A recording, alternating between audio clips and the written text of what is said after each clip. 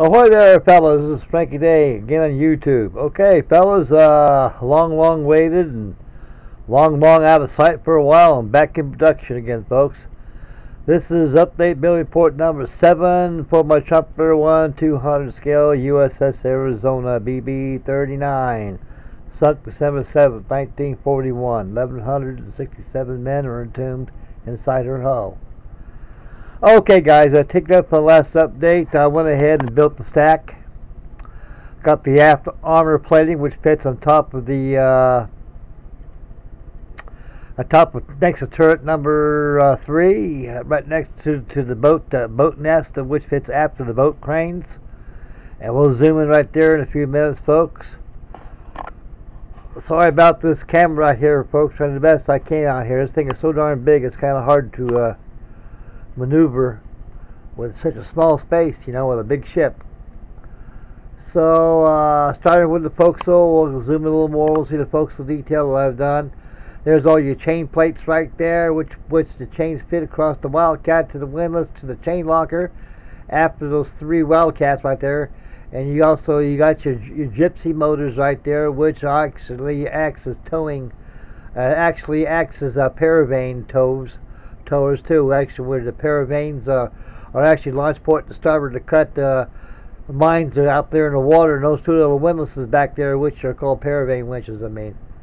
And that's what they use to tow in the winches, the paravanes, after they come back, after they get them, use them for paravane patrol.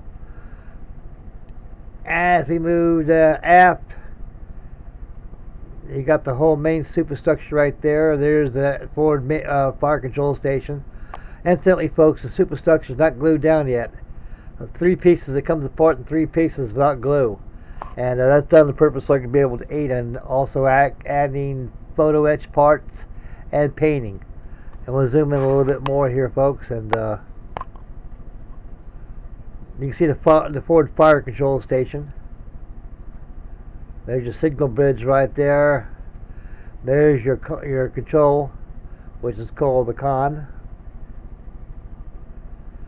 As we go aft, we'll swivel around this way, folks, if the camera will let me. And she does. There's a stack right there. It's all airbrushed right there. There's exactly 38 parts to that stack assembly right there.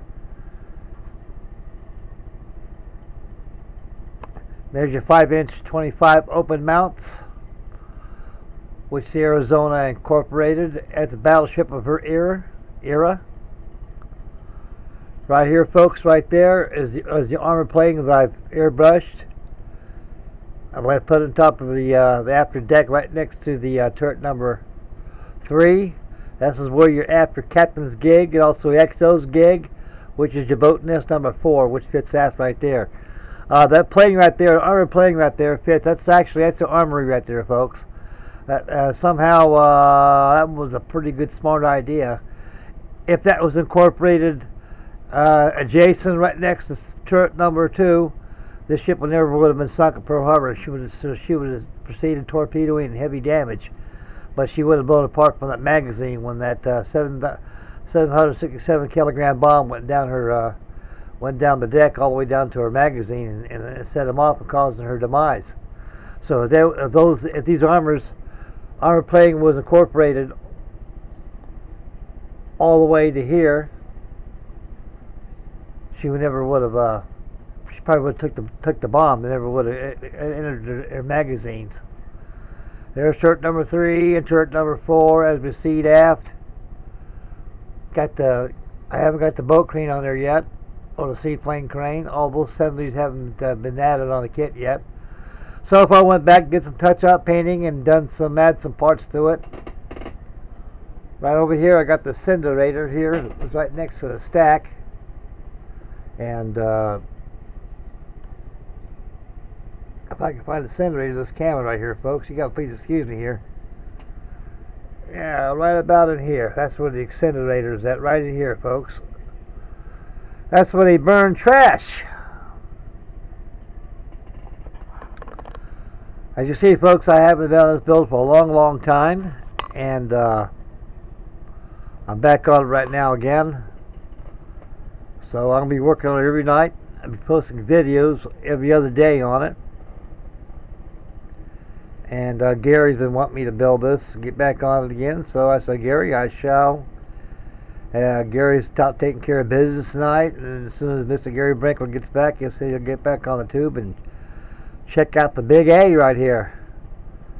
So as you can tell, folks, I've done some work on it since the last video. When I get this all caught up, and I got other ones I got to catch up on.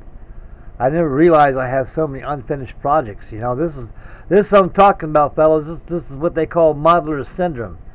Except the only difference to my case is I go back and finish up before I start on something else. And that's the way it's supposed to be done. That's the way to do it, fellas. Because like I say, if you don't, you have a bunch of these laying around and they get busted and eventually get thrown away, and you'll regret it for the rest of your life. And it turns out to be a waste of money. So we don't want our hobbies to become waste of money, so we got to finish up our plate before we go elsewhere. Okay, guys, this is kind of like a fast update on this. Not a very good one here. Just to let you know that I'm living up to my promises. I promised Gary that I'm going to start working on Arizona, and I'm going to work on her, and I am working on her. So I got about 5 hours in her today, and I kept her in a box right there, and she's all covered up inside her box. One thing good about this box, folks, when I take that superstructure off, I can lay it down in its own separate box without being disturbed, out of harm's way. And best place to put it at, folks, when you're not when you're away from the model bench for a while and you want it disturbed. So after this video, I'll take off that superstructure, stick it in the box where it won't get disturbed, take the hull itself, stick it back in that big old long box where it came out of, which fits very nicely, and tuck it away for tomorrow, and do some more shifts work on her. And I shall do some more work on Craig Huff's my third entry for his biplane build, and get that shaking, get that going, and see what else I can bring out. Anyway, folks, this is it right here for now. This includes a video build report number 7 for my USS Arizona, and stay tuned for another update of this in a couple of days.